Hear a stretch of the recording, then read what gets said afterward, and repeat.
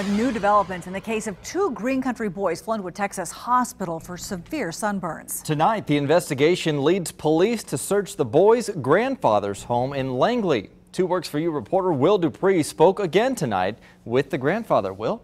Well, Brian and Karen, police say they were looking for just one thing at that house, and it was lotion. Police say they believe the family applied it to the boys' burns, trying to soothe them, but it may have just made them worse. Vinita police got a search warrant and went through the mobile home owned by Wayne Broadway. Broadway's grandsons made national news when pictures of their blisters and intense sunburns spread across the internet. Police found what they were looking for in a vehicle at the house. Chief Bobby Floyd says a family member applied lotion to 5-year-old Trey and 7-year-old Connor when they got home from daycare last Friday complaining of sunburns.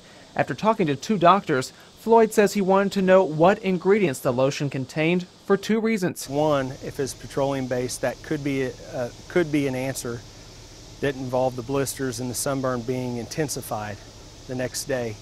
It could also be something we can give the doctors at the Shriners Hospital so they can do an allergy test or a skin test to see if the kids were allergic to anything in that lotion. Police say this does not show the family neglected the boys, and their grandfather told us from Texas tonight his family has done nothing wrong. We would never do anything to harm either one of these boys, and we certainly didn't do anything in this case. Police also reviewed footage captured by security cameras near the splash pad where the boys went with their daycare last Friday.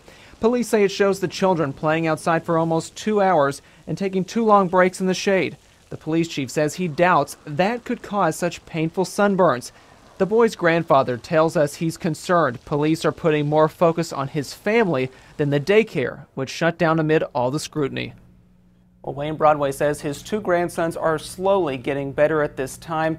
He says they remain in Galveston, Texas, where Shriners Hospital is treating them for 2nd and 3rd degree burns. Will Dupree, 2 Works For You.